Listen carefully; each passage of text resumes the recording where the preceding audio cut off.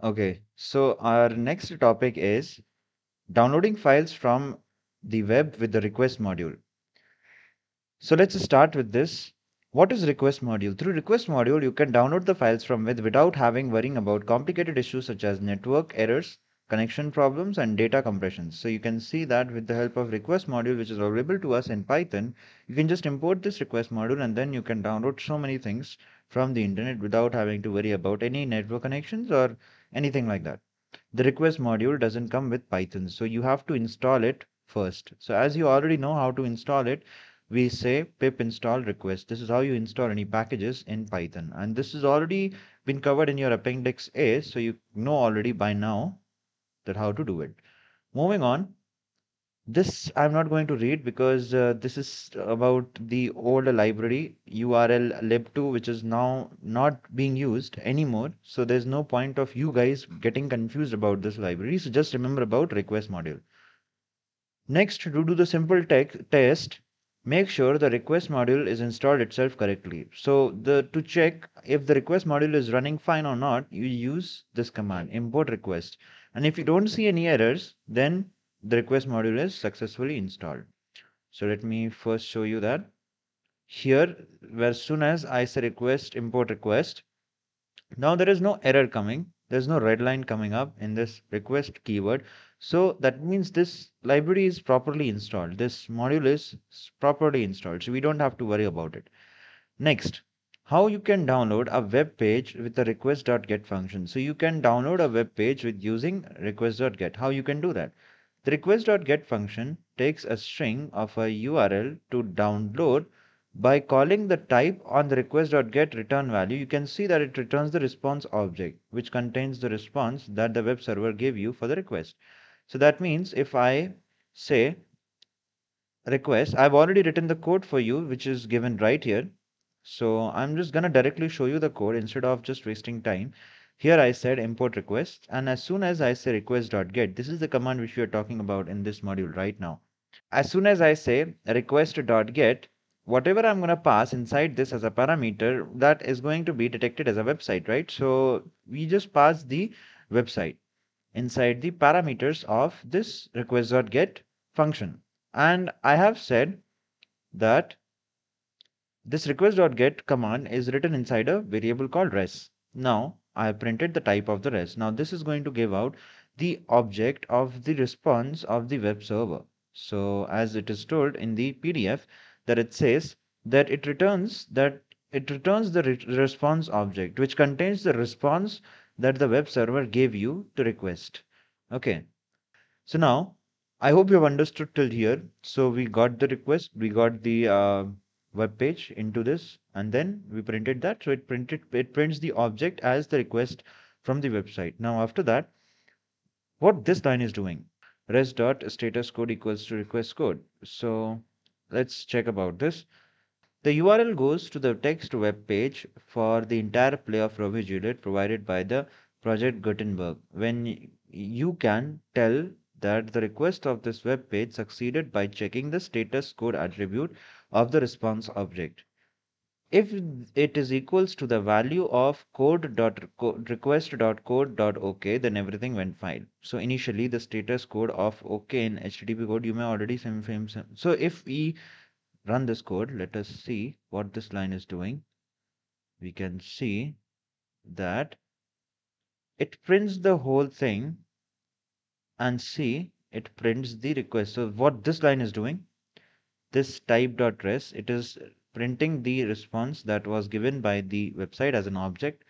Then it says this. So when I say this, I'm using a comparison operator in Python, and when I do this, it says true. That means everything went fine as it is given in the PDF. So if that is equals, then everything went fine. You can see this. Now, moving on to the next one, we are checking the length of the whole text which was present inside that website. So this is the length. Then what did I do? In the next thing, we used Python slicing. And when we did Python slicing, it printed the whole thing. So this is the indexing where I have printed Res.text means the web page which was there in the res, it's text, and inside that from 0th index to 2500 index. So till 2500 variables like the letters, it will print the whole Romeo Juliet novel. So there you go. You can see the whole Romeo Juliet novel got printed. Not the whole, but till 2500. See, till 2500. Now, what is this line? There was a problem. See, later on, I have written this. We have used an exception that if there is any status, like, see what happens. I said res equals to request.get. If the page doesn't get anything or anything which gives you an error, at that time it will catch that exception, and at that time it will try for this type of exception. If this type of exception comes, then it will print there was a problem. But here, let's talk about what that line is doing. Incidentally, the status code for OK in HTTP protocol is 200. You may already familiar with the 404 status code for not found. So anything that is doesn't found, that will print this thing. But here, what this is doing, we are trying to catch the exception when there is no page that exists, the page that doesn't exist, and it will print this exception. So that's it, guys, for this request module. Now, next thing that we are going to do is the checking error part. So checking error part is already done now.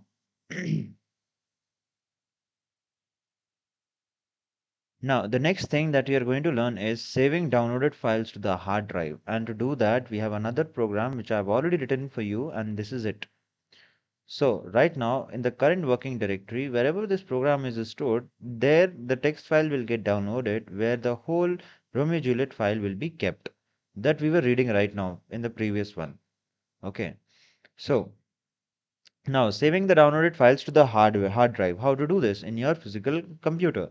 So from here, you can save the web page to the file on your hard drive with the standard open function and write method. So what we can do is we have open function, we have used open function, and if you remember reading and handling files in module 3, we have opened the text document file, and there we have used the write command, and where we have written the whole thing. So in the previous program, it was copying the content from the web page, and then through this, we can just write the whole thing inside a text file, and then we can save it there in the current working directory. How to do that?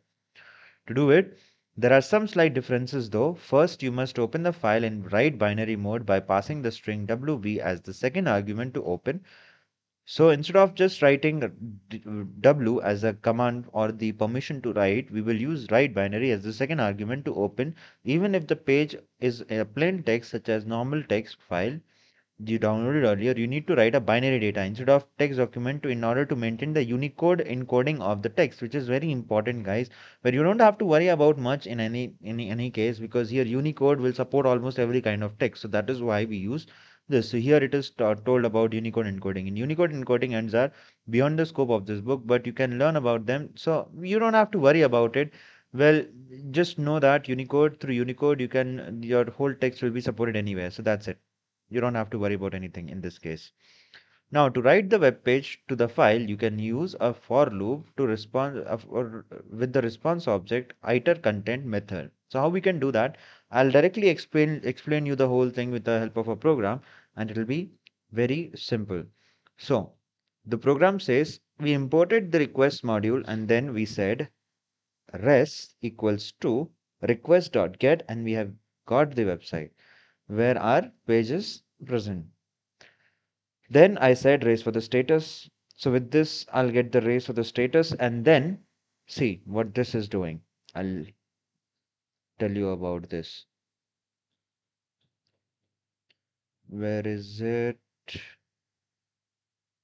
So we first created the request.get to download the file. What we have done here is we have got the file from this command, and then call open function with wb to create a new binary mode. So see, we have said open and then romeojuliet.txt. This is going to create a file into my current working directory with the write binary mode, where write binary will be the permission. And this is going to open up a text document file, and then that file will be saved here. Now we said a for loop for chunk in res iter content, and we passed this much value. So till these many words, the whole thing will be iterated, and then one by one the chunk will be taken from the website, and then it will be pasted on the romeojuliet.txt. So I'll say print play file, print, I said play file where our txt file was stored, dot write the chunk whichever got copied from the web page, one by one from the iteration these many number of times. So whatever will be written in all these iterations, everything will be copied one by one, all the iterations will happen, and one by one the chunks will be added to that .txt file. And this is how the whole text file will be created, and then at last the file will be closed. If I run this code, in simple words, I've explained you this. If I run this code, see. So first it printed the number of iterations. So this was the iteration, like these many times it got iterated, and this is the length of the code. This is the length of the whole text document file. If you go on to your current working directory, see, Romeo Juliet has been present. So if I double click, you see that this book got created just now. See, the whole Romeo Juliet got written up in our current working directory. If you want to see this, you can go to your current working directory, and you can see that with the for loop, one by one the chunks were taken, and then those chunks got printed one by one like that. So this is how it is done through this program in saving the downloaded files into your hard drive. I hope you are getting my point, what I'm saying in the program, guys. If you have any doubts, you can ask us in the comment section. All right. So let me just show you quickly about this again. So I'll open this into the Explorer. You can see that this is the current working directory where all our files are present, and this is where the Romeo and Juliet.txt file got created with the open command and write binary to maintain the Unicode, so that this code is supported by any kind of text editor. We don't have to worry about anything. And how it got printed? One by one chunks was taken in the for loop, and with that iter we were able to iterate all the chunks one by one from the website to this txt file. I hope you have understood this well, guys. That's it for this topic, and I'll see you in the next topic very soon.